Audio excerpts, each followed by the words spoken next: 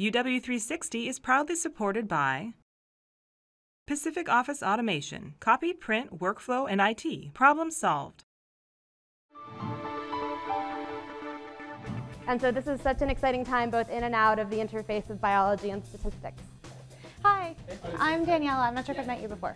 29-year-old Daniela Witten has made a name for herself, and not just in the University of Washington's Department of Biostatistics, where she's an assistant professor. For the third year in a row, she's been named to Forbes Magazine's 30 Under 30 list. It's a huge honor to have been on the 30 Under 30 list 3 years in a row. And it's actually really nice as a statistician to get this honor because statistics is a field that typically people don't really know about very well. You know, you hear about statistics and you think about baseball statistics or something like that. Witten's work is far more complex. So, but here, all that it says on the slide is that it's random noise, so it could be correlated random noise. Developing machine learning programs that can analyze huge amounts of data and turn it into useful information, including recommending the best treatment for patients.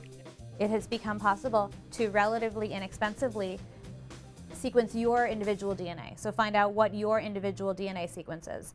And that's a huge amount of data, and we should hope that we can make use of that data in order to, for instance, improve your personal health care. So to create predictions about, what diseases you're at risk for, what therapies you're going to respond to well, and that type of thing. There is this powerful sort of wave of information, but that information needs smart people like Daniela to convert it to knowledge, to convert it to action, to make a change. Patrick Haggerty is the acting dean in the Department of Biostatistics. He says the Forbes list puts the spotlight not just on Witten, but on her field as well. The list surprised me to see someone quantitative like Daniela make a popular list like that. Our discipline's not super accessible. You can't say, oh, I'm a statistician, and that's going to somehow drum up a lot of conversation. It's not easy keeping up with Witten.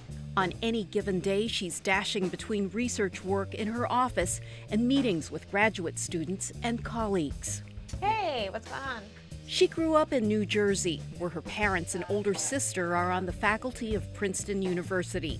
She obtained 3 degrees from Stanford University before moving to Seattle with her husband in 2010. Since then, she's co-authored a textbook on machine learning and given a TED Talk. I'm going to talk about how we can use statistics in order to better understand cancer and move closer to a cure. People like Daniela will lead that science in the future, and people like Daniela will, I hope, draw new people, kids, to see that as a future, as a career.